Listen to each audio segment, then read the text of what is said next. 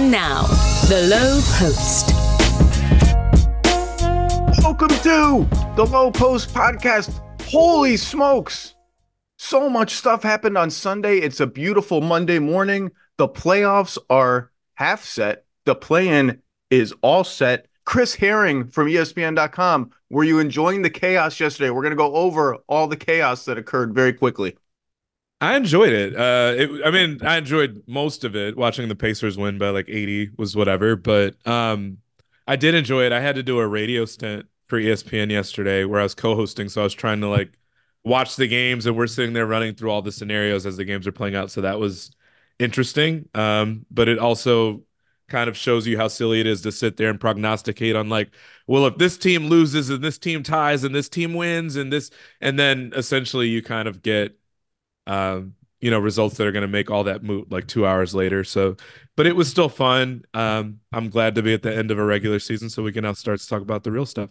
Rapid fire, just a whirlwind of fun, chicanery, all of it, starting in the East, where the Knicks had a little bit of a window where they could have eased into the third seed and avoided potentially Philly in the first round. Philly, Miami are in a heavyweight play-in game at 7 or 8, and Tibbs, in the most Tibbs way possible, like, no, Dante, I need 50 minutes from you today. We're going for it, baby. They wanted 50 wins. They wanted the 2 seed. They wanted home court. They wanted to absolutely make sure they were on the opposite half of the bracket from Boston. There was like a little scenario where they could have been fourth, but that was evaporated by the time they went to overtime against the frisky Bulls, and they goddamn went for it. And I hope the basketball gods reward them. At the same time, the Cleveland Cavaliers, who could have, they didn't know, they couldn't have known, they could have settled nice and easy into that number 3 seed because of the way the other games unfolded. But boy, they were too scared. They were too scared. Now, they'll tell you our plan all along was to rest these guys, play the deep reserves, Pete Nance, get in there, Pete Nance in the fourth quarter. But I'll tell you, they knew we win this game. There's a 3-way tie. We go up to second. Oh boy, second could mean Joel Embiid, who's been putting Jared Allen in the basket stanchion for like 5 years now. We don't want second. You know what we'll take? We'll take fourth. What a and they get Orlando. It's a good matchup. By the way, congratulations to the Orlando Magic, sincerely. Like, that is an awesome season for a young team to make the 5th seed. They have a shot to win in the first round for sure. They didn't get home court. They were sliding, but they pulled out of it, beating Milwaukee in a disturbingly bad game for a Bucks team that seemed like they kind of wanted to win the game and just couldn't get it together. Another bad Dame game. Jamal Mosley, fantastic job. I have him number 2 in my Coach of the Year fake ballot. I don't have a ballot, but my column is done. I put Mark Daigneault number 1. And so Cleveland, I guess, gets rewarded with a friendly matchup, but it's a mentality that, like, we're cool if we just win one round. It shows you the desperation that this franchise from the top to the coaching staff has to win one round after the disaster of last year. And we're prioritizing that over avoiding Boston. And hey, maybe we can get a longer playoff run. Hoop on that. The basketball gods saw it. They will remember it, and we will see how it unfolds.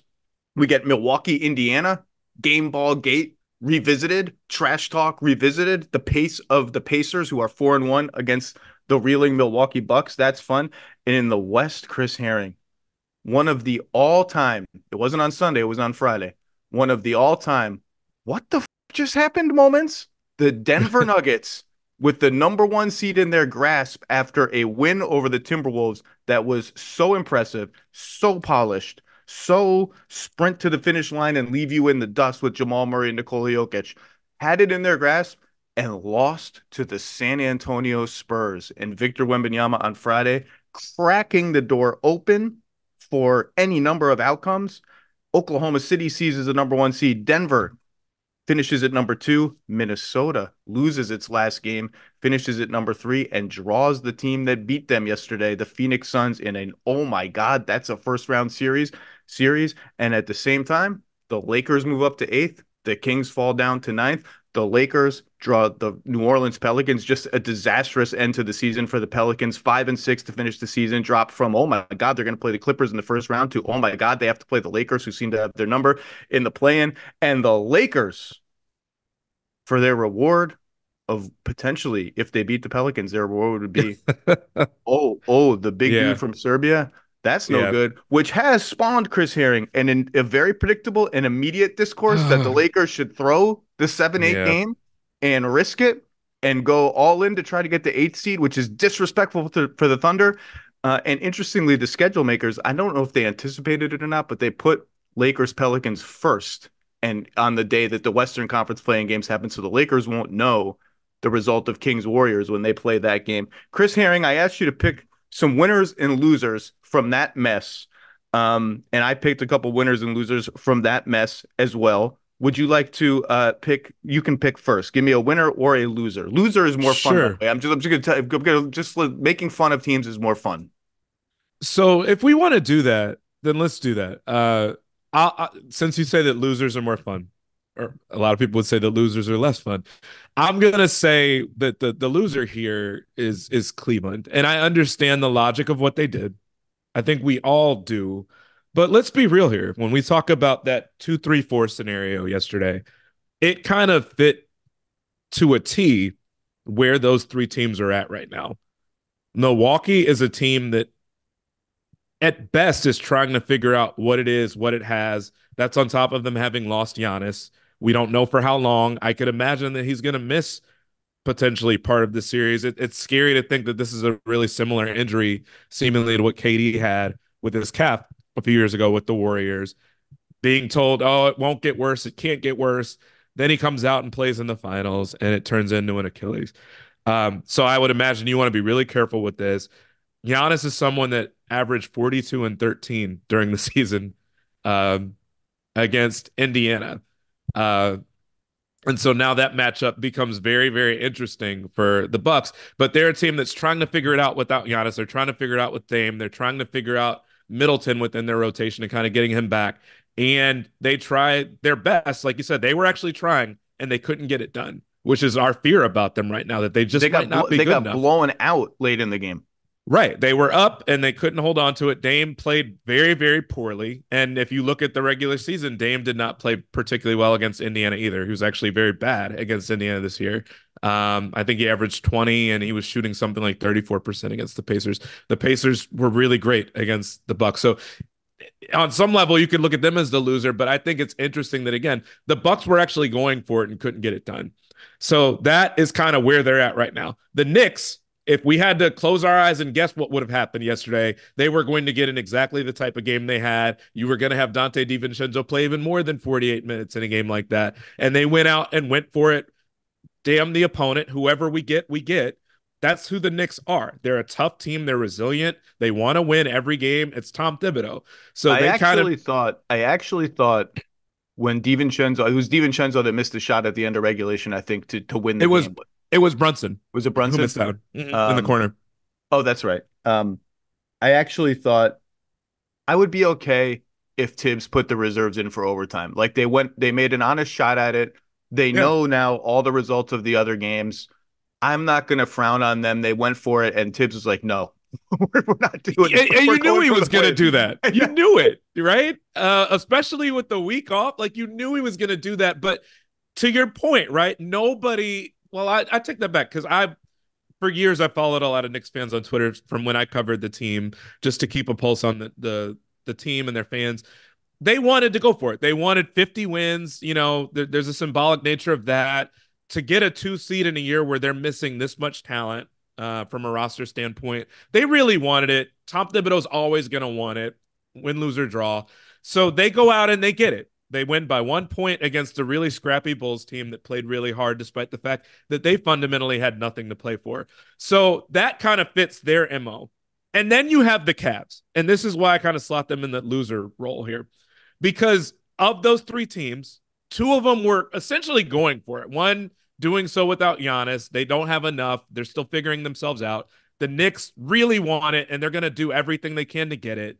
And then you have Cleveland, who fundamentally could have, I mean, not just could have won their game. They subbed in like every big man they had all at the same time yesterday after being up going into the fourth quarter. It was And all part of the plan, Chris. We mapped it out before the game. It I was all part of the mean, plan. There's nothing to see uh, here. Move right along. Nothing abnormal. I Totally part of mean, the plan.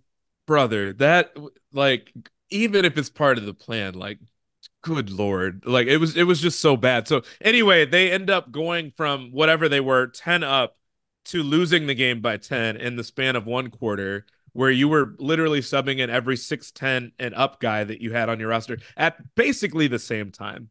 And sure, whatever you want to do, but in doing that, they end up seeding what could have been a matchup with Indiana, which would be, from the standpoint of the type of team Cleveland is.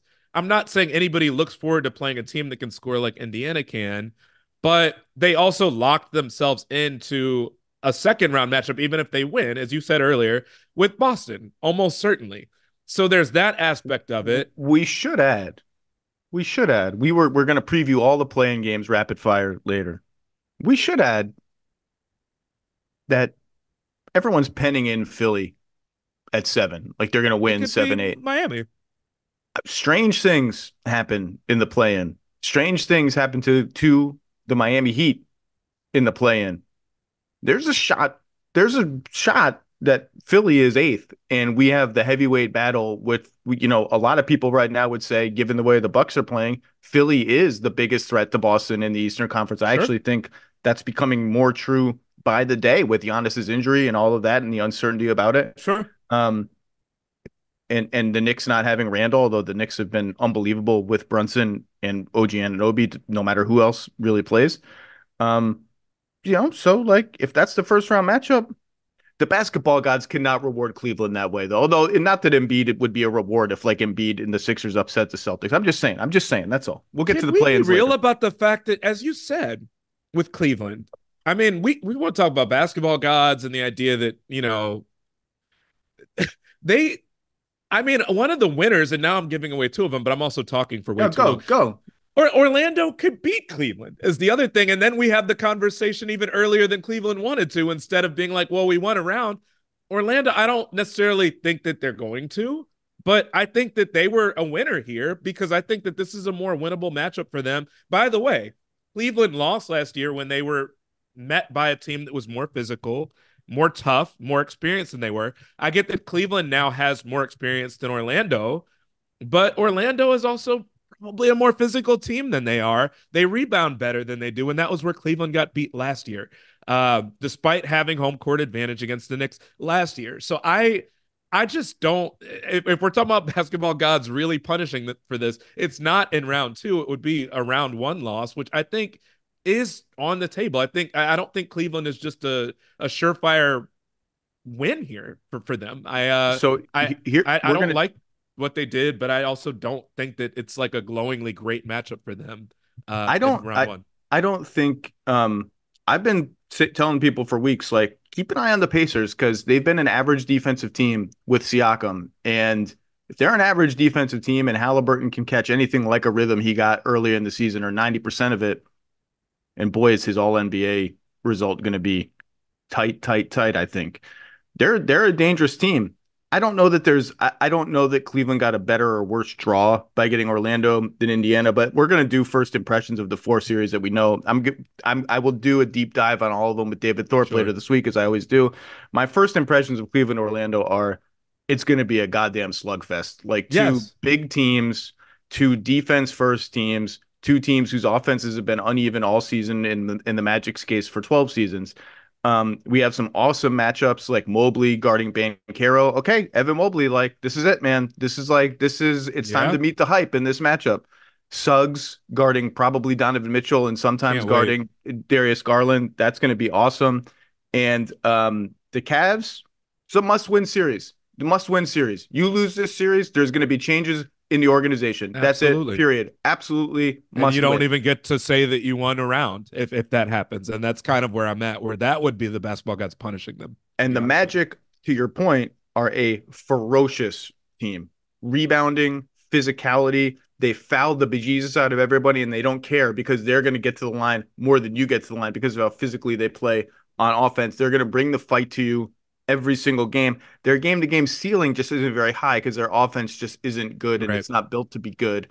And that's why I think the Cavs probably see this as like if we bring our A- game every night, we should beat this team 4 out of 7 because their ceiling is just what it is. I'm going to go just rapid fire my winners Sure. and losers, and you can react if you want. Knicks, I covered it. Love it. Love it. Love it. Love it. I understand why people don't like it. Or look, I understand why it was optimal and that they had a rare time window of certainty where it was optimal, and I would have been forgiven them to do it, but whatever. Um, the fans are and ESPN are winners for two reasons. Number one, Milwaukee, Indiana, we get all of it. We get the game ball. We get all the trash talk going back and forth. We get Malik Beasley saying it's going to be pain for them in the playoffs on Chris Haynes' podcast. We get Tyrese Halliburton doing the Dame time right in Dame's face in a play-in game. By the way, Doc Rivers on commentary for the in-season tournament semifinals in Vegas. I was going back and watching some film of those games. Wow. I was like, wow, that is. I was Weird. watching the Pelicans game to get prepped for this play-in game. Pelicans Lakers. I was like, oh my God, Doc Rivers is on commentary. That was the Crazy. last time. That was it. That is crazy. How deep? Never mind. And also there is now a scenario where both the Lakers and the Warriors make the playoffs. I think quietly, the Clippers Mavs winner Yeah. is a winner for having Denver on the other side of the bracket. I actually think Denver, given that they committed an incredible sin on Friday, kind of got off scot-free, Their depending side of on the what their bracket is first round not that matchup bad. is. Because, Yeah. well, I mean, Minnesota, Phoenix it doesn't matter who you play in the second round. It's going to be a scary team, pending Right. Kawhi's health, obviously. Um, but there's a chance like Phoenix could beat Minnesota in the first round, and Minnesota, who gives Denver some issues, would be out. And Denver's road is what it is.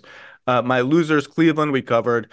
Sacramento and New Orleans are just kind of like my sad times losers. Like New Orleans, I don't know what it is about the Lakers. I don't know what it is about these spotlight games, but they just come out and play like crap in all these games. I understand Brandon Ingram was out for a lot of their 5-6 finish to the season, and they gradually sort of felt the impact of not having another big time scorer to sort of ease the load and just give you another direction to go on offense. They are still they finished the regular season minus 25 total points with Ingram, CJ, and Zion on the floor. And now they have to face a Lakers team that is clearly in their heads and has a lot of matchup advantages against them that we will get to. The Kings are just injured and whatever. Milwaukee, I have as a loser just because of the way they're playing going into the tournament or going into the playoffs. And Minnesota, who I believe Yeah. was 0-3 against Phoenix this They season. were. All three of the games coming recently now draws that. I don't necessarily think that record means anything. So that's all. That's my winners and losers from a crazy and Wemby for giving us some fireworks on Friday against the Nuggets. Man. Yeah, I was looking at our stats and info packet that we got this morning from our friends over at SIG, and thought it was funny that we had like the play-in stuff, the last day of the regular season stuff, and then just like an ode to Wimby, basically statistically. I mean, the guy was phenomenal. But yeah, the other winner that I had was Phoenix because of what you just said, to beat Minnesota, to kind of Huge turn force of that events. matchup. Because I mean, as we talk about the questions that are going to swirl around Cleveland, after a second straight year of what would be a disappointment, Phoenix, we already kind of just know based on what happened last year, there's not going to be much patience to be had in this situation. I don't think if they end up getting knocked out here, and which is I'm not going to say it's crazy, but I mean this is a team that finished what more than 15 games above 500. Was it 15 exactly? Whatever it was. I mean, I get that they were wildly inconsistent, which is kind of what you sort of expect on some level with the injury concerns that you're going to face with that roster, with that star contingent. But this is about all you could ask for at this point, to get a team that, whether you make a whole lot of those regular season games or not, we'll get into it, I'm sure. But look at Anthony Edwards' numbers during the regular season against Phoenix. Look at the way that he's performed against guys with length, whether it's KD. Look at other guys throughout the season, Derrick Jones Jr. A lot of guys throughout the season, they just kind of struggled to really comfortably shoot over and shoot well against. And there might be something to this just beyond him looking at Gobert and the mid-range stuff and the idea that, he's someone that generally wants to play drop and that obviously Phoenix has as much mid-range shooting as any team in the league.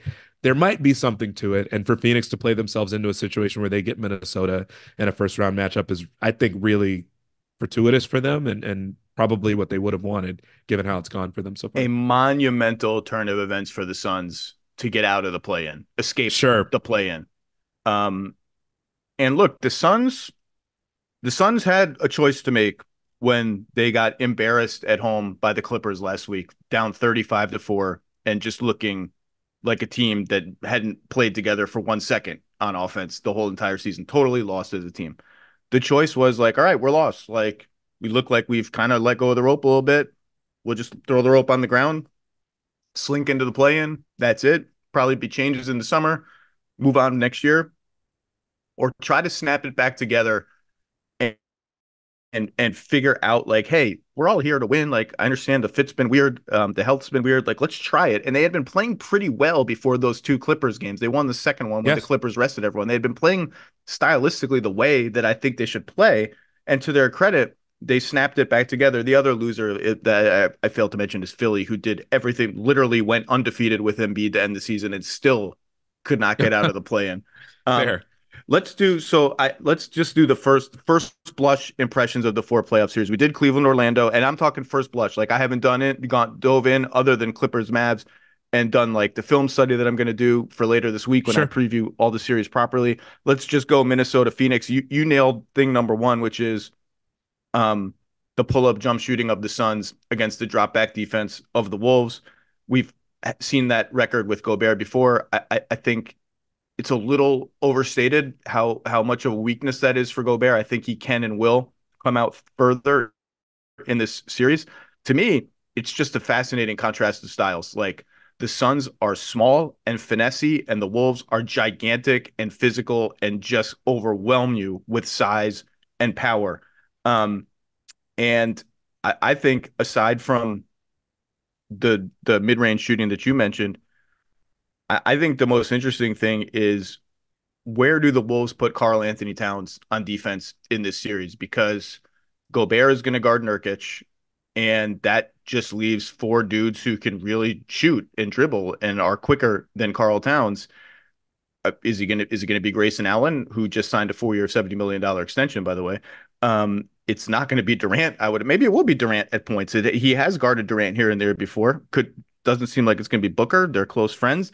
That's going to be interesting. And we saw yesterday in that game, the Suns also went at Mike Conley hard on defense. So we're going to try to expose you for your lack of size. And I think that's the sort of predatory way that they need to play going forward. Any other first impressions on the first impressions? That's all we're doing on this or the Grayson Allen deal, 4 for 70, according to Woj. I mean, I think it doesn't strike me as a bad deal. It's just, I mean, I think the bigger question is just, man, the Suns are spending so much money. And I mean, while I don't think you ever would have been looking to get rid of him when he's leading the league in 3-point percentage on a team where you need spacers for these guys, it just becomes like, wow, they're spending a lot. And also, as we're talking about the questions that will swirl around this team and the sorts of changes that they're going to need to make, presumably if they don't get out of this first round. Just we've been hearing about the changes that they're likely to make, whether Vogel's in trouble and stuff like that. So my first thought on that, I mean, with Towns, the question you raised about who does he guard? I mean, do you feel comfortable trying to throw him on a Royce O'Neal or someone like that, just to, someone that you're somewhat confident is not going to Yeah, do a whole lot of. when Royce is on the floor, or when any of the other sort of I mean, Royce is not a stationary player, but the weaker you go down the chain, for like if Bol gets minutes in this series, if Okogie gets minutes in this You series, hide guys him that there. haven't really been getting minutes, that's where he'll go. I'm talking Mhm. starters. As for Grayson, I think it's a good deal. Like, it's what, 17 million a year ish. That's what a decent fifth starter slash maybe Yeah, a decent bench guy on another kind of team gets. And Grayson Allen, I don't know if he finished number one in 3-point percentage this year, but he was up there all season. 46, something like that. Yeah, and just can really shoot, has a little more off the dribble juice than people think, and his defense is about to get tested by, among others, Anthony Edwards, who has always risen to the moment in these series. And the Wolves can play that same kind of hunting game on offense. They're just not quite as adept at it, but Ant has shown he can do it, and Cat can obviously do it. I don't know who I'm going to pick in that series. I got to do my deep dive on it. Milwaukee, Indiana, we kind of covered already. The pace, the flying around. They have a little more answers for Giannis now that Siakam is there. Not answers, but someone like reason that's not like Ben Mathurin trying to hang in with Giannis. Although Ben Mathurin had his moments actually guarding Giannis. Um, Obviously, it's just like we don't know when or if Giannis is going to come back in this series and what condition he is going to be in. It's facile to say it, but like if Giannis is out for a few games or not 100% or whatever, like I think Indiana has a great shot to win. I'd The probably pick Pacers should be Indiana to the win the favorite. series. Like the Exactly. other Bucks just are not playing well enough outside of Bobby Portis. Um, Yeah. and the Pacers are good. Like they're just a good team. Yeah, I mean, I think worst case scenario for the Bucks is Giannis not coming back. Obviously, that goes without saying, but to have to score a lot of points in a series where Giannis is not playing, where Dame, on some level, maybe you could make kind of a wayward argument, in my opinion, that you're better off just having Dame try to be himself and not worry about fit. And by the end of the season, you shouldn't be worried about fit anyway. But again, this team just hasn't really had, even if you feel like Dame and Giannis have had the reps. Okay, well, have they had the reps within Doc's system?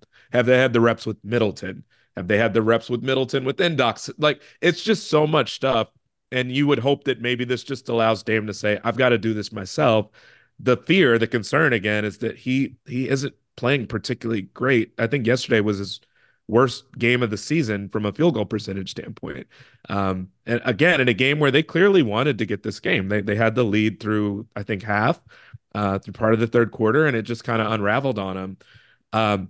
They just don't look the part enough, and I would pick the Pacers straight up if we knew definitively that Giannis wouldn't be back. I also think it's concerning if Giannis tries to come back too soon, and you don't want to run the risk of something more serious happening because lo and behold, you've got Dame locked in this contract now. You kind of need every year to matter, and you can't run the risk of having again.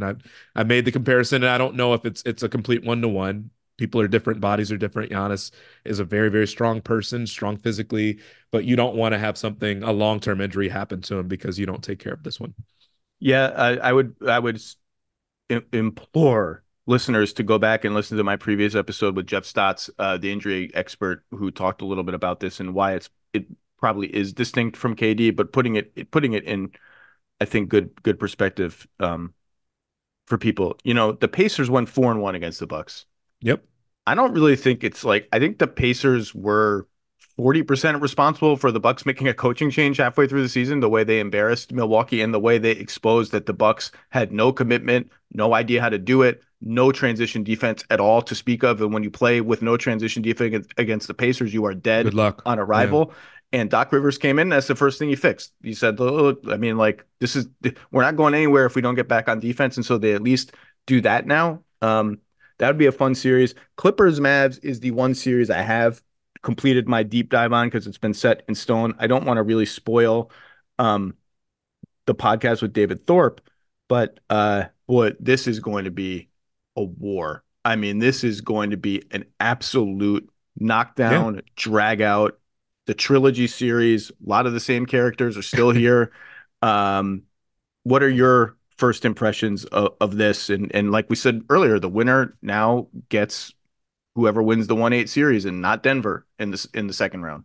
Yeah, I mean, I think just on first blush, again, this was also maybe was it the only matchup that we knew definitively was going to happen before yesterday, aside from like the play-in stuff.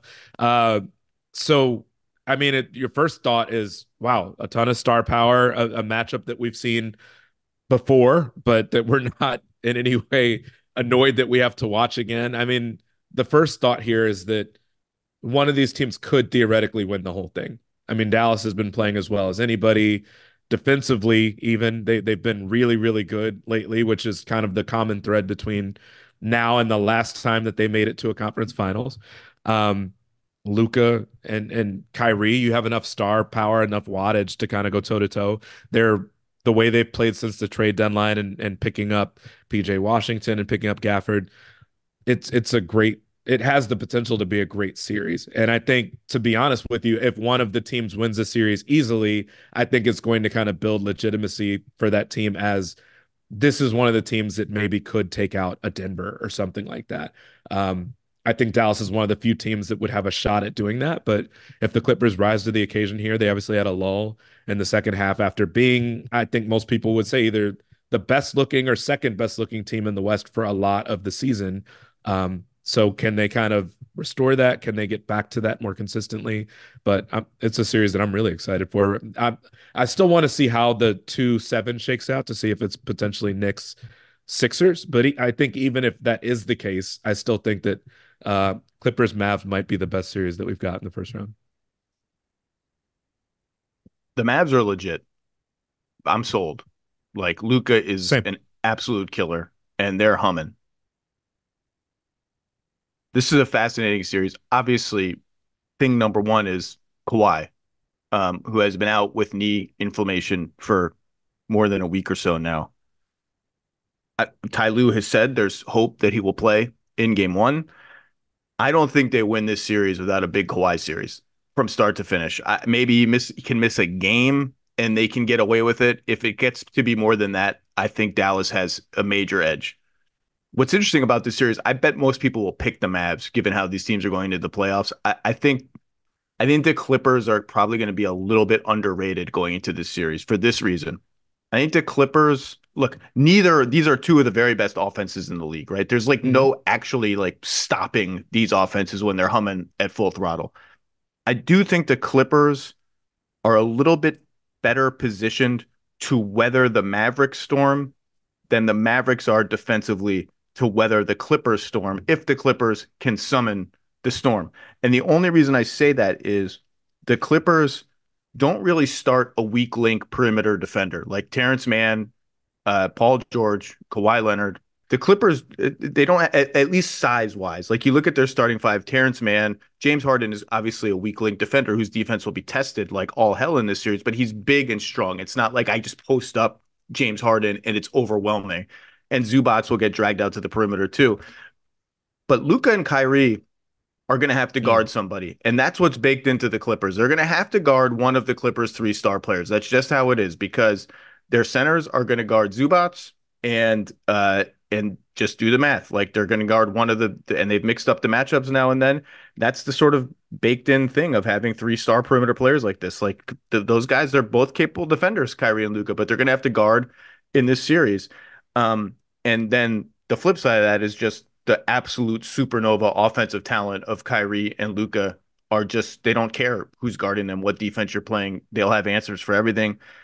I suspect the Clippers will move Zubats around a little bit defensively, put him on PJ Washington, try to sort of finagle the matchups a bit. I don't want to get too deep into it, but if Kawhi were healthy, I think I might actually pick the Clippers in seven or something like that, a really long series. I understand why most people are probably going to pick the Mavs. I just don't know yet. I need to do a little bit of a final sort of thought about it. But I I just think think this you're is a fascinating series.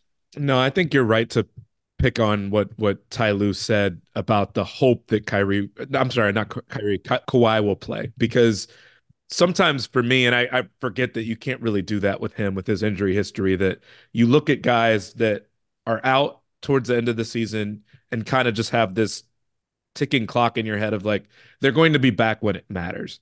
Um, and you obviously can't just definitively say that with Kawhi, even when in the moments where you think you can. We've seen in the middle of a series, I think against this team specifically, if not this, then it was the Utah series where Kawhi just leaves during the series and then doesn't come back.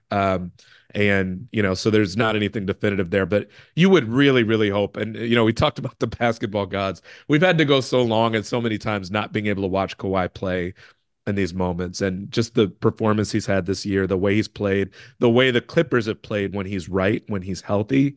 I so hope we get to see this for a first round matchup between these teams. I think the Clippers to win this series are going to need to play at the level they played when they were 26-5 over 31 games. I agree. That's Kawhi being available, and that's Harden. Harden has been in a slump now for like 6 weeks, and they're going to need a big Harden game. I tremble at saying it. They're going to need a big James Harden postseason Playoff scoring game. game at some point to win this series. You can't just be like, hey man, I had 8 points and 12 assists. Like I did my job. Like they're gonna need James Harden to really do stuff in this series, particularly if and when he finds himself being guarded by Kyrie or Luka. They're gonna have to go into like a Harden Kawhi two-man game. Like they're gonna have to make those guys work and guard defensively, and James Harden's gonna have to be a very aggressive part of that equation. I will save the rest of it for my 8x8/6x6 podcast with David Thorpe. But boy, oh boy, I mean, just the chess match and the individual talent in that series. I mean, you think back to 2021, their second meeting, the level that Kawhi had to get by the level Luka was at, that was some of the highest level individual basketball that any of Yep. us have ever seen. The two of those guys going back and forth. It was absolutely incredible. Um, I hope that series lives up to the hype. Okay, are you ready to talk play-in? Sure, let's do it. Let's do rapid fire, 10 minutes apiece if we can on all four play-in games. I'm going to order this discussion in my interest level in the play-in games, which means Hawks and Bulls fans can wait about half an hour or fast We're forward not doing until that one we first. get to their game. Sorry, guys. I'm going to start with Lakers Pelicans. A chance for New Orleans to avenge multiple humiliations this year, including the Las Vegas humiliation that really looked like it might have become a watershed moment for Zion Williamson in terms of going to the lowest point of his career and climbing out of it. Anthony Davis trade reunion in place for the play-in tournament in the 7-8 bracket. And of course, the winner gets the Denver Nuggets.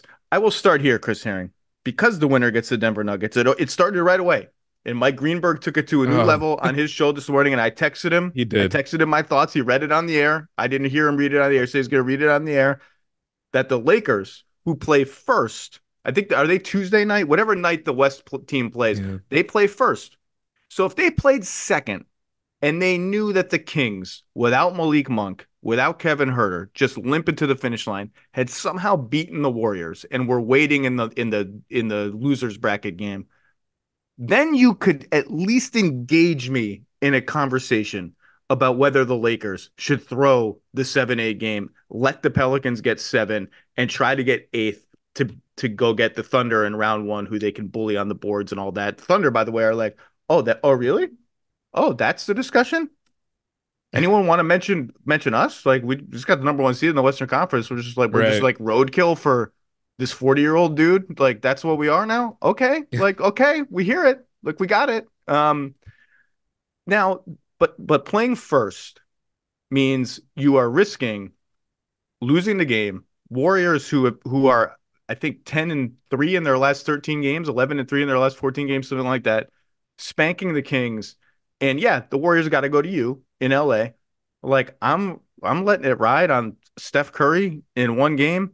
I think this reminds me back in 2018 when the Rockets were up 3-2 against the Warriors and they were running on fumes. Chris Paul had gotten injured in game five, and there was a suggestion that they should just sit Harden in game six in Golden State, Yeah. concede the game, and go all in to win game seven. And I just like, you can't, It it's doesn't work that way. insane. I find this to be a little bit less insane, but I just think we have yet to see a team mess around like this in the play-in, both in terms of like, should we get into the play-in to avoid the third seed? Should we mess around in the play-in? I just don't think this is a real thing. I think it's too risky. I just can't imagine that they would do it. Maybe but like I heard Om Youngmasuk on Wendy's pod said he might consider it. Greeny might consider it. Alan Hahn on Get Up was like, I'm double down. Like Greeny, you're right. Even Tim Legler, who was kind of maybe against it, was like, yeah, I get what you're saying. I just don't think you can do it. I look, no shade at anyone, certainly not at our network, just in general. But I don't think that this is how NBA players think. I certainly don't think that that's how champion NBA players think. Like And you LeBron also James, you also can't, like, we can't sit here and praise Tibbs and be like, like, good for him for going for it, and then be like, also the Lakers should lose. right? Right. I mean, this is a team that has won a championship within like relatively recent history. It's not, LeBron I just don't understand the thought process that a guy that we're saying is the greatest player of all time, a lot of people feel that way, would sign up or would like this would be his preference to do this. I also think, and granted, you're absolutely right. The Kings, we all know they've been struggling. We all know they're really banged up. They don't Sabonis have beats the Lakers every game.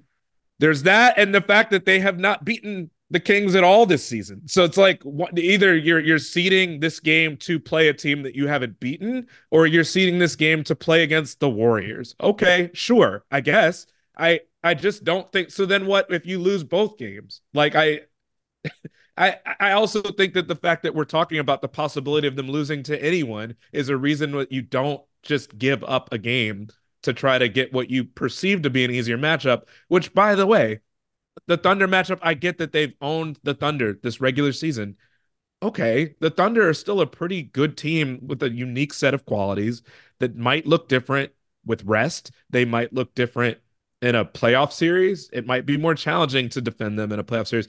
I don't know, but I don't like the idea of let's just give up a game against this team that we played really well against, that we have their number, to play against teams that are not gimmies necessarily. And also, I mean, God bless them. I understand the Lakers have been healthier this year with their two best players. It's not a given that AD makes it to game two. Like from an injury standpoint, he might get poked in the eye. Well, he had back spasms in the finale Right, yesterday, and right. has said publicly, like, I'm playing. There's no way I'm missing the game. I'm going to take him Of at his word, and I assume he'll play. of Um, course. this has been not a good matchup for the Pelicans, and I know it's only 4 games. The Lakers won the season series 3-1. Every game was a blowout. All 4 games were blowouts. Even the Pelicans win was a blowout. Mhm. And I think there are things sort of baked into this matchup that are better for the Lakers than the Pelicans. Number one, the Pelicans get to the foul line a lot. They need free throws. The Lakers, famously, and for whatever reason you would like to think, do not foul and generally win the free throw battle. Right. Number two, when JV is on the floor, the Lakers have just torn them apart with the LeBron AD 2-man game, which is singing like never before right now because they have real shooting around it.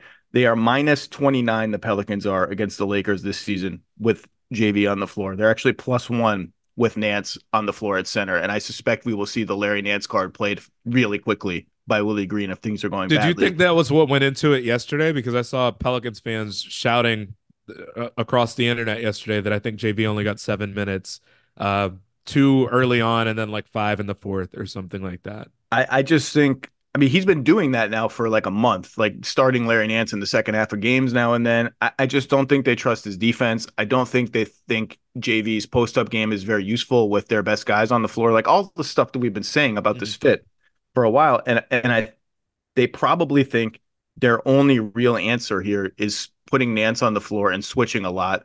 And if we have Zion on LeBron, and Zion's going to have to guard LeBron some, he probably won't start on LeBron. He typically has not. Brandon Ingram has, but they'll I mean, another thing is like LeBron's just too big and strong for all their wings. That's why they Yeah. end up defaulting to putting Zion on him, which just puts Zion right in the crosshairs of the best player ever, maybe one of the two best players ever. He's too big and strong for Ingram. He's too big and strong for Herb. He's too big and strong for Trey Murphy. Dyson Daniels, he put him in the basket last night or yesterday, and then they put Zion on him right after that. Um, and they probably think it's just their best answer is to switch. By the way, in 4 games against the Lakers, you want to talk about a spotlight moment? You want to talk about like we talked about Evan Mobley. This is like, hey, okay, meet the hype, buddy. In 4 games against the Lakers this year, I said JV is -20. The Pelicans are -29 with Valanciunas on the floor, -59 with Zion on the floor. Like it's time, man. And he really just has not looked comfortable against LeBron. And the Lakers have very smartly not put Anthony Davis on him much. Like you would think when they put Nance at center, okay, we can invert the matchups with a guy in Larry Nance who's not a post-up guy. We can put anyone on him really, and AD can guard Zion. They kind of treat Zion like the Wolves treat Jokic, where it's like we want our rim protector lurking behind you and ready to contest at the rim, and Zion has not really figured that one out. Um, Look, the Pelicans have the explosive talent to win any game. They're just not playing very well right now. Brandon Ingram just came back. I would pick even in New Orleans, I would pick the Lakers to win this game. They just seem to like this matchup, and the Pelicans seem to just wilt at the mere sight of the Lakers jerseys. And I think based on that, I completely get it. I get it, but it doesn't mean I have to think that it's a good idea. Of the idea of you have all that there. If you're the Lakers, get there. Get to the dance. Try to figure stuff out as best you can there. I don't expect them. No one's going to expect them to beat the Nuggets, but it's some you would have to play the Nuggets anyway at some point. The Nuggets are going to be around. And so if it turns out exactly like last year turned out, where it's a conference finals and you play them, then cool. But in this situation, it would probably be a situation where you're going to play them in the first round, then do that. But I kind of feel like you're going to have to go through good teams, great teams in some cases to try to get to something meaningful anyway. So do that. I think you have to take a situation where you have a team's number, then go after them. You don't have that guarantee in game two, no matter who you're playing. Even I get it. If the Kings are down Monk and Herter, so be it, but that doesn't guarantee anything with them. And certainly an off night from the Lakers shooting wise could doom them against the Warriors. I don't think that it's one thing to punt on a game in the regular season to try to play with seeding. It's a different thing to do it when it's like you just have one off night and you're out completely. And that's kind of how I feel. Play it the other way. What if they did it? Concede the game. Warriors beat the Kings. Warriors beat the Lakers. You missed the playoffs. That's my point. Can you imagine the backlash and second guessing they would receive in that case? Some people would say, hey, I still get it. Like, this was the downside. I accepted the downside from the beginning. There would be a lot of people who had called for it at the beginning who were like, oh, no, that turned out horribly. You can't lose that game to Golden State. But I'm like, okay, like that's what you are inviting a scenario where Yeah. Steph Curry goes into an inferno for 12 minutes and your season is over and you go home and that's it. I don't see an NBA team doing that. Maybe we're at a new day and that's exactly what they're going to try to do. But I think you kind of put one foot in front of the other. We hear, Zach, how many locker rooms have we been in where the coach says to us or the players say to us, one game at a time?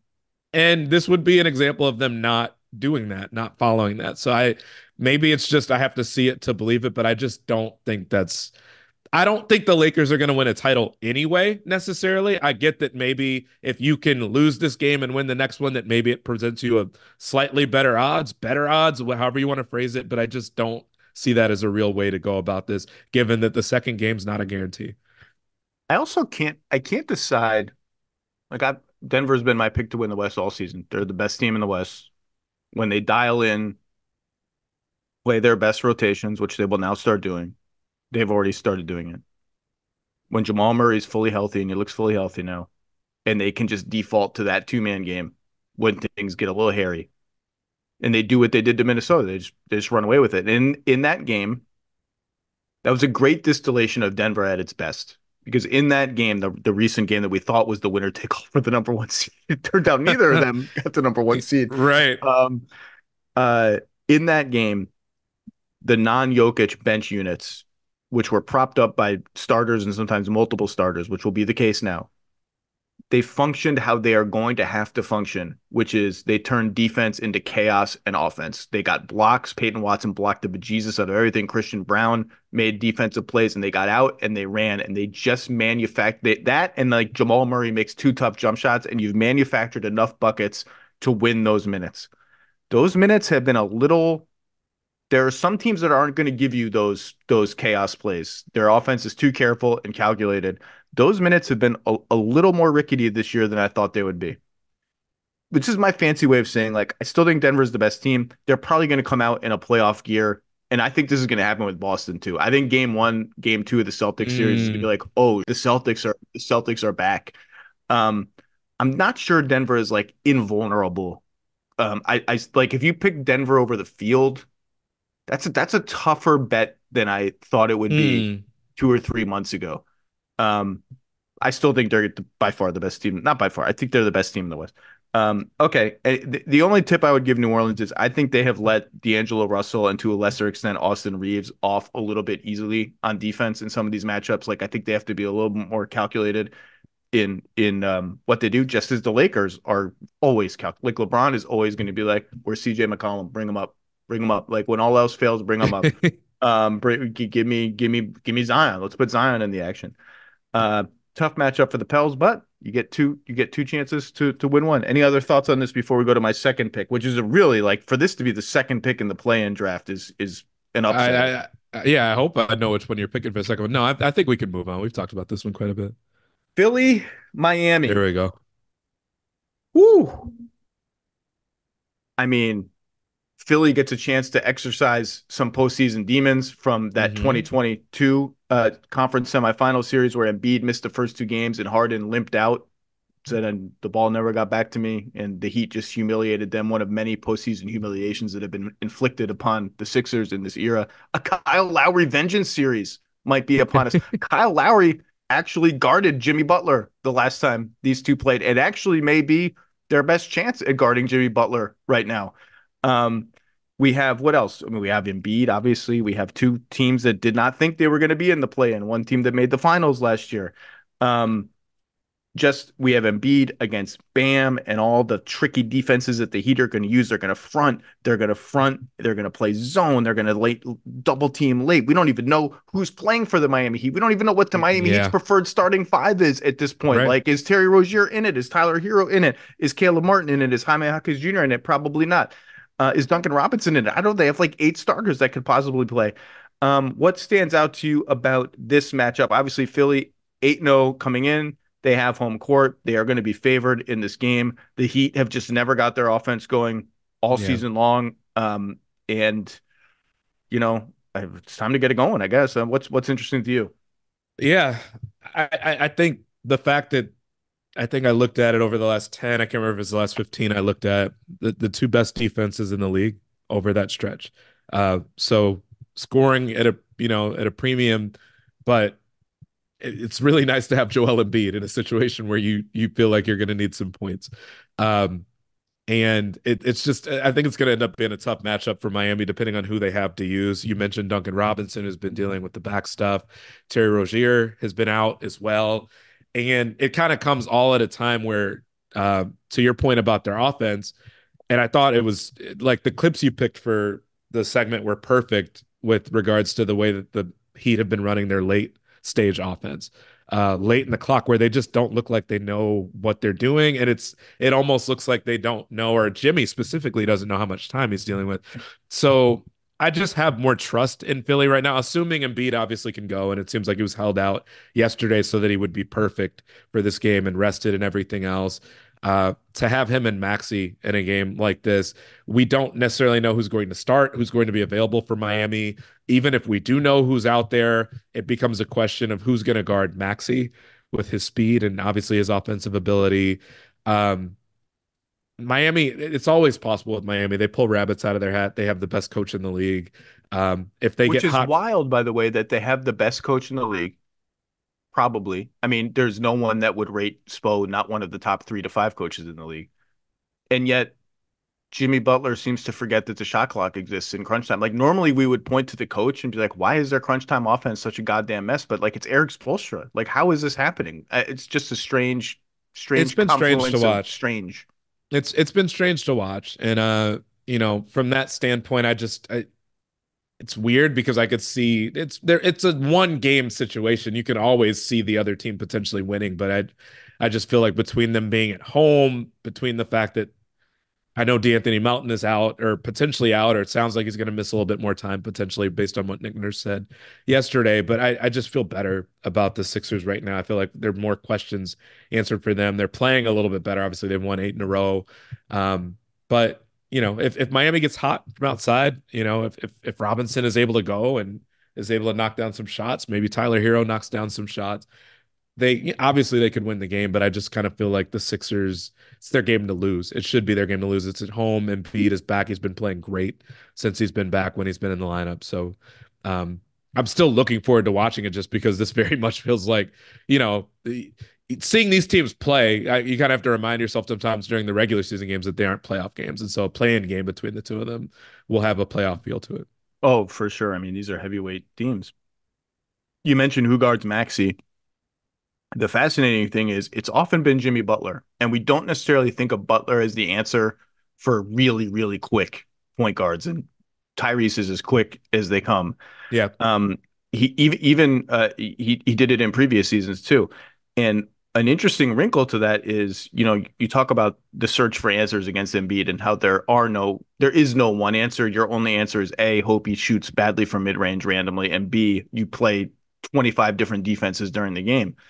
One thing they have actually done when Butler is on Maxey, they will switch the Maxey Embiid two-man game and put Butler on Embiid and just sort of hope that Butler can front and be annoying and be physical and just like waste enough time on the shot clock before Embiid gets the ball to mess up their rhythm.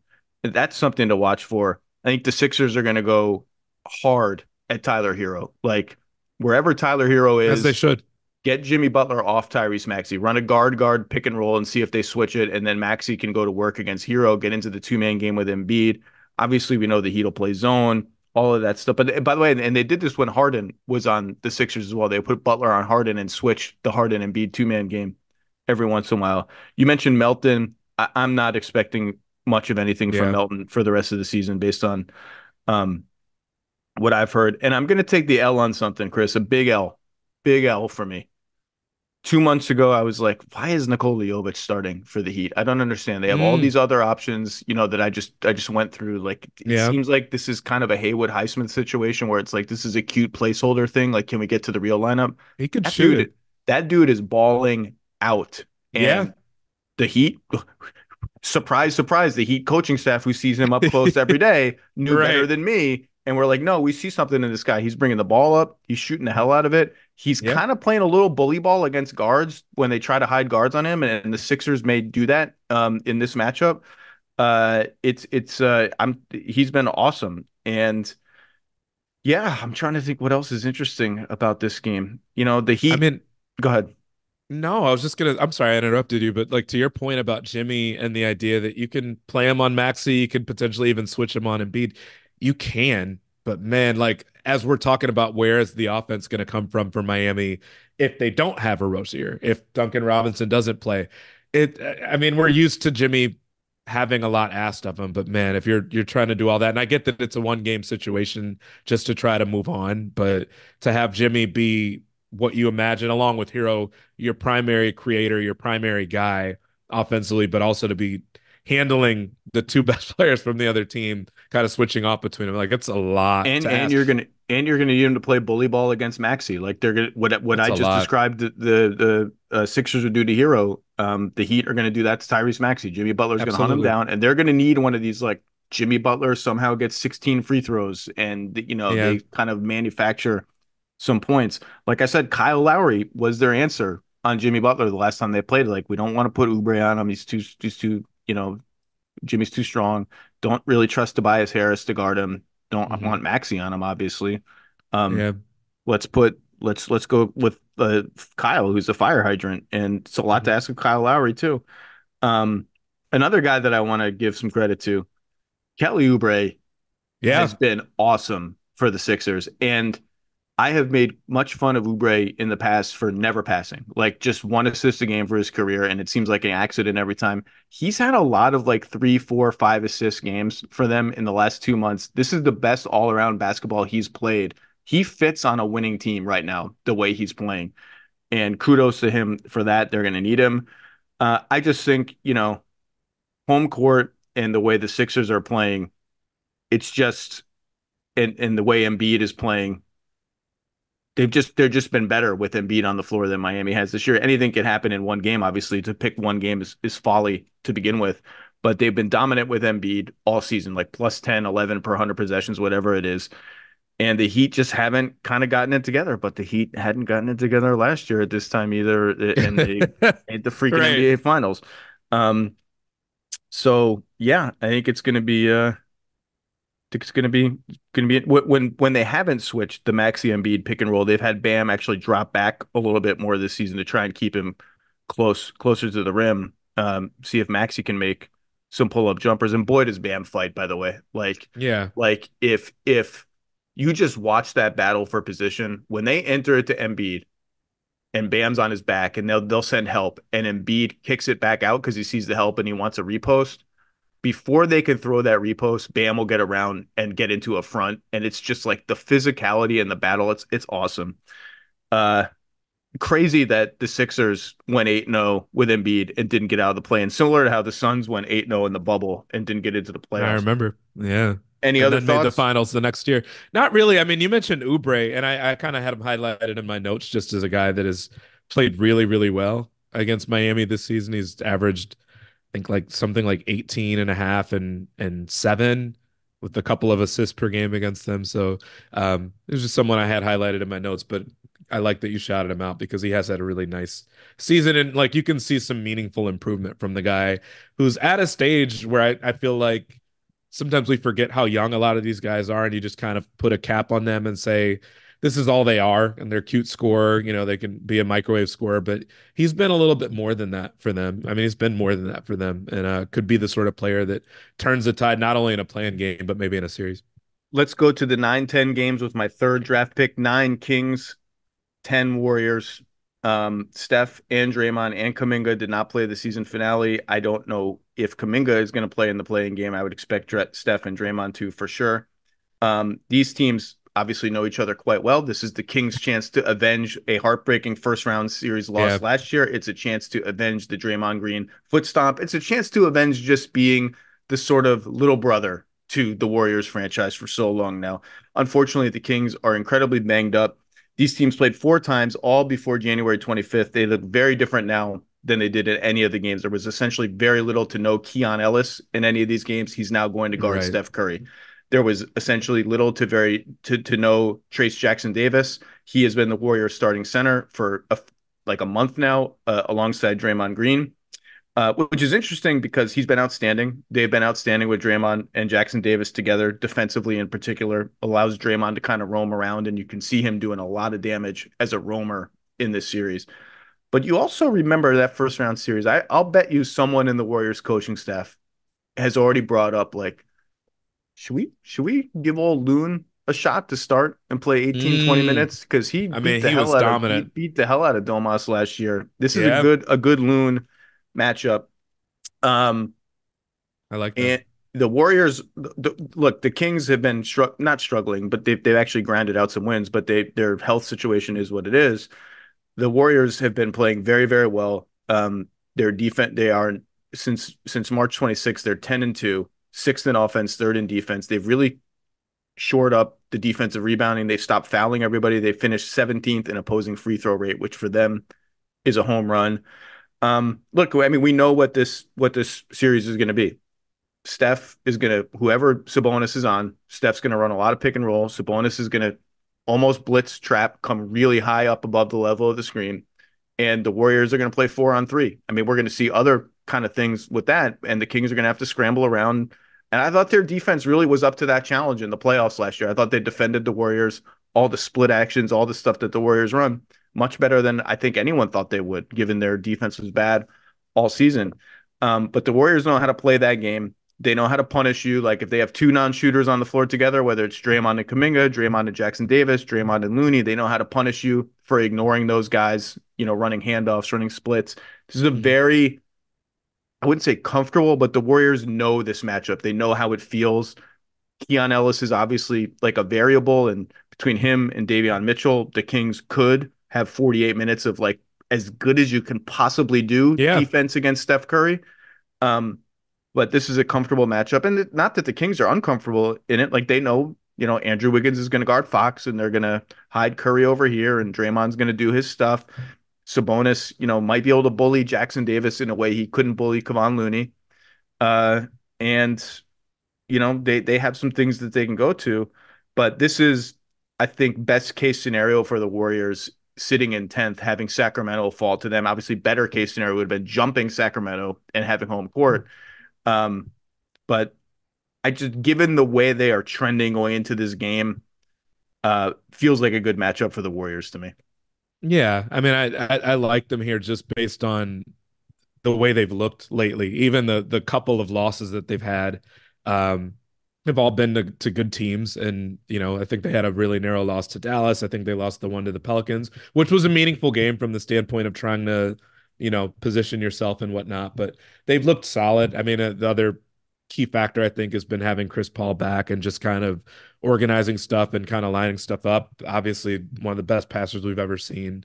Um, I I look, the Kings, we all saw how close they were last year to getting it done.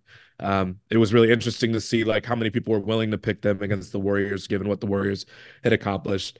The Keon Ellis piece of the rotation has been huge for them and just giving them a foundation that, like you said, aside from Davion Mitchell, they really didn't have much of, which was just implementing some more defense in that lineup. It's just been such a crushing blow for them to not have the first thing I think about with this team. Um, you look at how the Warriors have built their team out, a team that is built so heavily off handoffs, so heavily off of Domas and what he's able to do with handing the ball off to whether it was Herter, whether it was Monk, obviously with Fox. So taking two of those guys out of the mix has been so massive and has fundamentally shifted their season. A team that, like you said, several weeks ago might have avoided this altogether and now just might not have enough to get across the finish line. So again, one game situations, nothing surprises me, but I think if No, of course, Kings could totally win. Like no one is even, you know. yeah, It's but also base it's also interesting. The Warriors have had like so many different identities throughout the season. Like oh yeah, they start their old starting five from last season. It doesn't work. Like, well, that's weird. It's been an awesome lineup for a couple of years now. It didn't work. Um, then they bench Klay Thompson, start Pajemski, start Kuminga and Draymond. So they start small. They're like, all right, we found it. Like they look like they found an identity. Then some injuries happen, some other changes happen, and now it's like Jackson Davis and Draymond Green. Oh, okay, that kind of works. I guess Kuminga's gonna have to come off the bench now. Okay, like that's and then Klay Thompson starts again, and Pajemski moves off the bench, yep. and both of those iterations have been successful. It's just like, is there another pivot coming? Like, if are they even going to put more Looney in this game? How much Draymond at center? Are we going to see where are the Kings going to put Domas? Like they've toyed around like trying to take him off Draymond Green when Draymond's at center and hide him somewhere else. Kuminga, Gary Payton II, another non-shooter if there is one. It's just been interesting to watch the Warriors kind of adapt and readapt and keep and landing on two things that kind of like that's the thing about the West. Like all these teams, like you mentioned, Phoenix won. What did they win? 47 games, something like that, 48 games. I think 48, 49, something like that.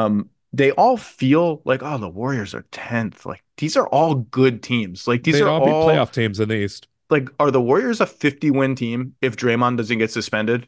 Are the Warriors a 50-win team if Draymond doesn't get suspended and they blew like five crazy, just inexplicable losses? And I know every team, you could play the what if game Sure. like that. Like these are all good teams. They feel disappointing. We're going to talk about the disappointing teams in a second. These are legit good teams. This is just life in the Western Conference, man. Let me ask you this from this standpoint, because I think that there is something to be said for adaptability, having to figure out tough questions about your rotation. We knew this coming into the season that they were going to have to figure it out with the Chris Paul thing.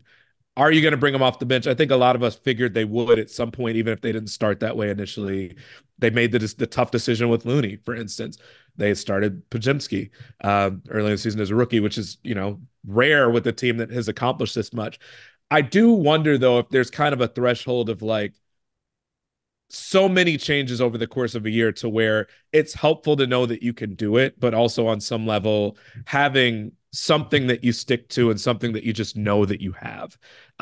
Especially when I mean, it's a luxury for the Nuggets, obviously, but like to have that lineup that even the Kings benefited from that for a long time last year, where they were just so healthy. They just had their rotation. They knew what it was.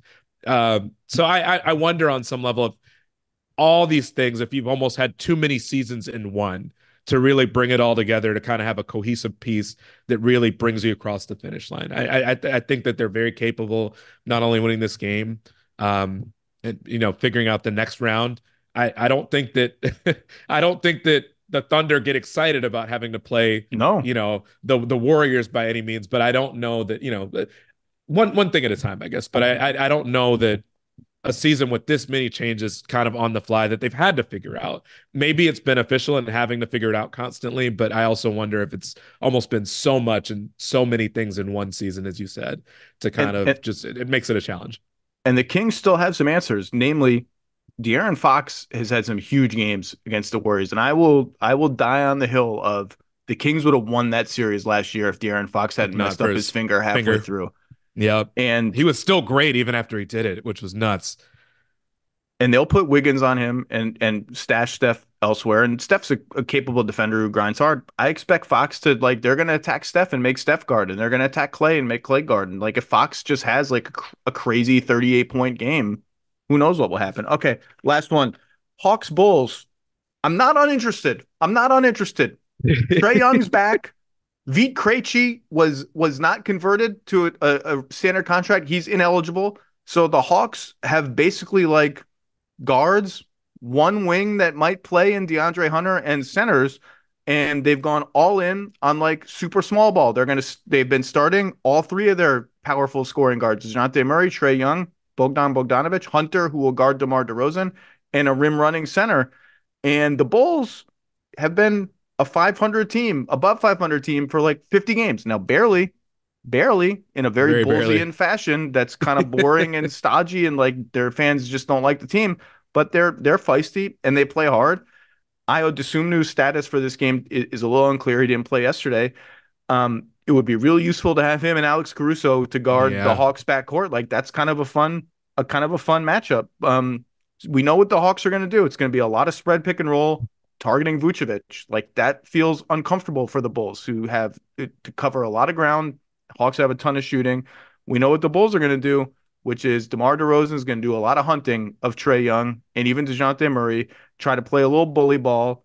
The interesting thing about the Bulls offense is, this is like team mid range, right? Like it's old school, tons of long twos.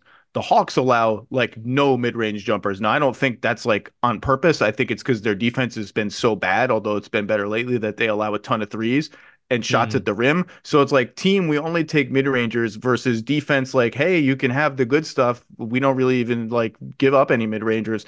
What does that mean? I don't know who wins that non battle. And the last thing is Drummond. Drummond's got to they have to Drummond against Whether he can Bruno even play. Fernando, like Yeah. that, if he can play, like the offensive rebounding, the Bulls offensive rebounding rate with Andre Drummond on the floor, 38%. That means Yeah. they rebound 38% of their own misses with Andre Drummond on the floor. It's an With, insane with number. without him, 24%. He is basically a one-man offensive rebounding team by himself. Mhm. What strikes you, Mr. Herring, about this game number 4 in the play-in hierarchy? You mentioned one of the most important factors. Just I'm big at looking at splits as if I'm like a gambler or something like that. But Io DeSumo is a guy that has been banged up.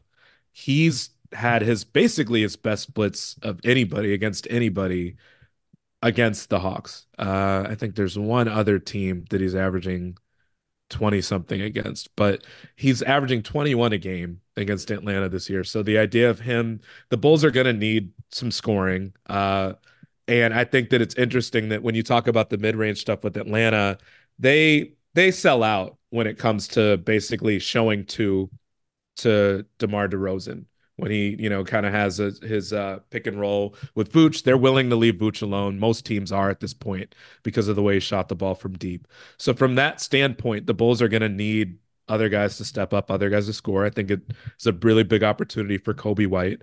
And look, the Hawks, if they get enough threes in their matchup too, I think that it's something that the Bulls will really struggle to overcome. The Bulls are obviously a team that aren't launching at will from three because of what you just said.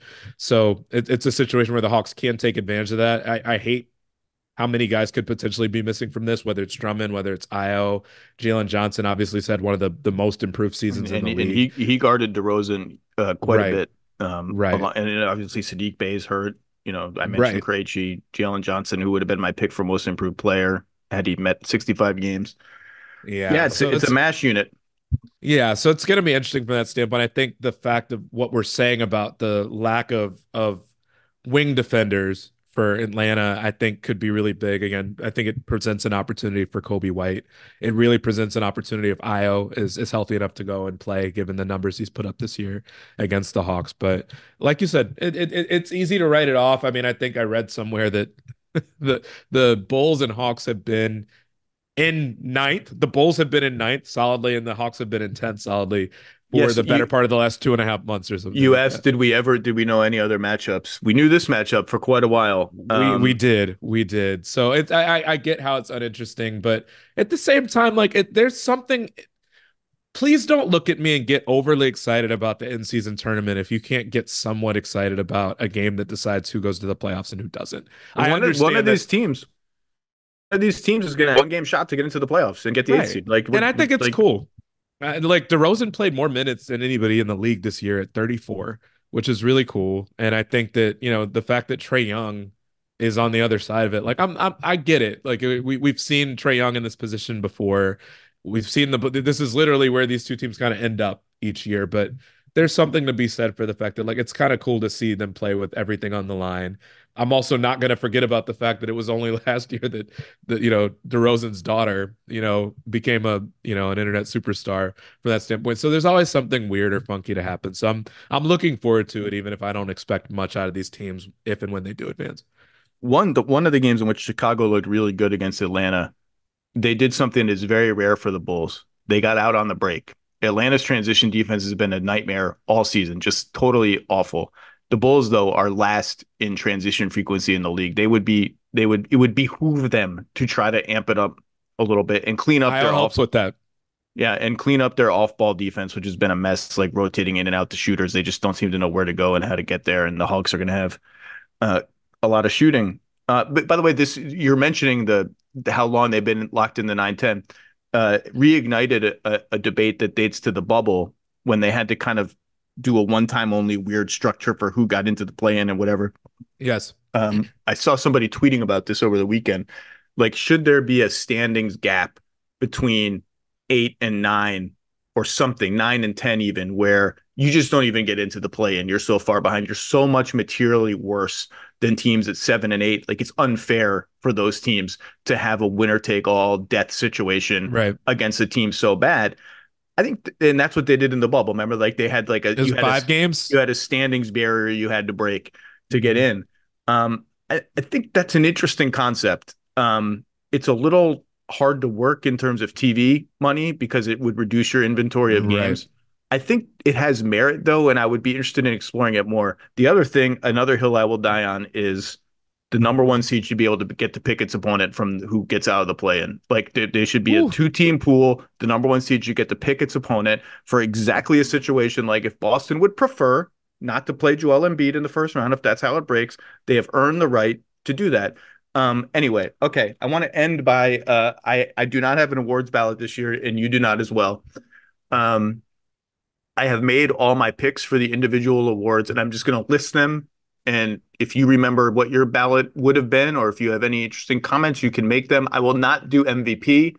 I will reveal that choice in a column coming later this Okay. week once all the ballots are submitted. Okay, Rookie of the Year: 1, Wemby; 2, Chet; 3, Brandon Miller. Any comments? Not the same. I would have the same ballot there. There was a mid-season point where I feel like I still was on the fence about where I stood there, but I just think Wembanyama's performance in the second half of the season was otherworldly, and I think he kind of broke away there. Have seen people wonder if Brandon Miller, because of his efficiency stats or whatever, should not be third. He should be third. He should. I'm going to keep this short because I have a big column coming out explaining all these choices. So if you want, you feel like I've been mean to your guy or shortchanged somebody or didn't mention somebody, they will be mentioned in column form. Defensive Player of the Year: 1, Gobert; 2, Wembanyama; 3, Anthony Davis; unofficial fourth, Bam Adebayo. I think those were the four best defensive players in the league in some order this year. I went Gobert, and I'll expound on it further in the column. I just think best defensive player on the best defensive team. Wemby wasn't quite the guy he is now for the first 20, 30 games of the season. Feels a little hard to give an award this prestigious to a guy on such a bad team, even though the Spurs were a great defensive team with him on the floor. I would have no problem with any of these four guys winning the award, though. But I think that those are the best four guys. I also wonder too if Wembanyama, like you said, the first 20, 30 games, he had a positional change during the season too, which seemed to really kind of help and kind of uh glamorize a little bit of what he's better at. And so I wonder too if you have to try everything with the rookie, obviously, to just kind of see how things work. But I wonder if that would have helped him in this argument. But I pretty much the same place. Like I gave real consideration. Again, I'm not even voting, but like really looked over Suggs for quite a while too. Who's fantastic this year, but it's hard in this day and age to give it to a guard over or wing player over a big man. There will be room on my fake all defense teams for people like Jalen Suggs and maybe Jalen Suggs himself. Six man of the year. This is a tough one. This was tough. I went Naz Reid, Malik Monk, Bogdan Bogdanovic. I think all three could win. I think Bobby Portis could win. And I think there's a line after Bobby Portis where Norman Powell is fifth, Karis LeVert is like unofficially sixth. If it were six man of the last 2 months, I think TJ McConnell would have a case for a ballot spot. But I'm comfortable with these top three. Any of them could win. I just think Monk slumped a little bit before he got injured. Naz Mhm. Reid kind of surged toward the end of the season, filling in for Karl Towns. Bogey's been awesome all year. Like the Hawks are really good when he's on the floor and really bad when he's off the Mhm. floor. All three are worthy choices. I just went Naz Reid. Yeah, I had Bogdanovich here. I think you could go, as you said, any way with it. I loved that both Monk and Naz Reid were better passers this year and hugely influential on offense. I think where I struggled a little bit with those two, as opposed to Bogdanovich, was the fact that Bogey, just the on off difference was so big when Huge. he was there, versus just when the rest of his team was out there without him. I think it was like a 10.5 point gap, whereas for the other guys, their team's margin of victory when they were off the floor was actually better than when they were on the floor. And so from that standpoint, it was an easier choice for me, especially given that kind of all these guys, certainly Naz Reid, I guess, they all kind of had opportunities with the starter in front of them out, Bogdanovich as well. And so Mm-hmm. I just kind of felt like it took on more importance for Bogdanovich, given that Trey was out. So I picked him there. I would have picked him there, but again, you're splitting hairs at a certain point. I thought they were all really good. They all were basically having career seasons.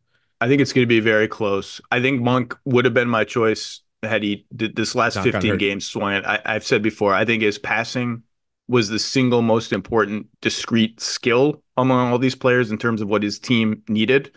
Hmm. But Nas, all these guys were awesome. Yeah.